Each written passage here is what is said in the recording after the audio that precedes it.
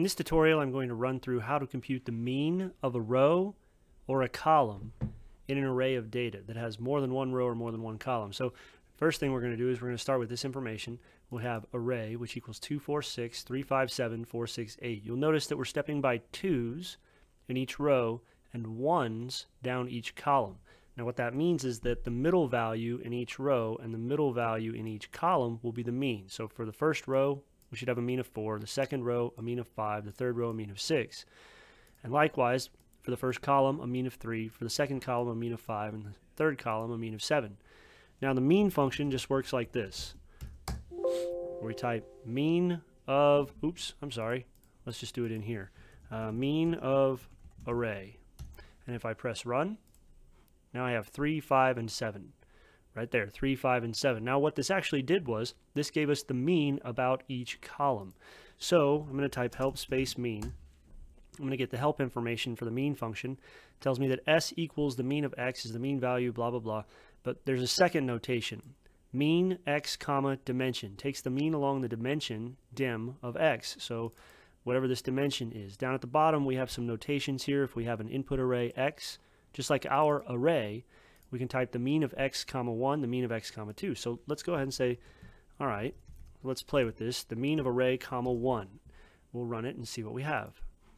Now I have 3, 5, and 7. So with this, experientially, what I've discovered is this computes the mean of each column and returns a single row containing, and we'll just say this returns a single row containing,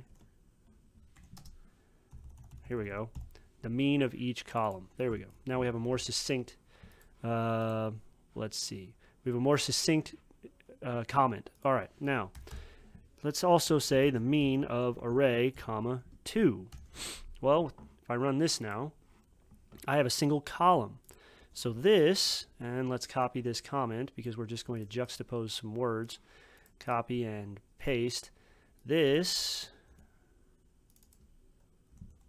returns a column. Ooh, okay. There we go. Containing the mean of each row. So again, I said the mean of the first row should be 4, the second row should be 5, the third row should be 6. Here we have 4, 5, and 6.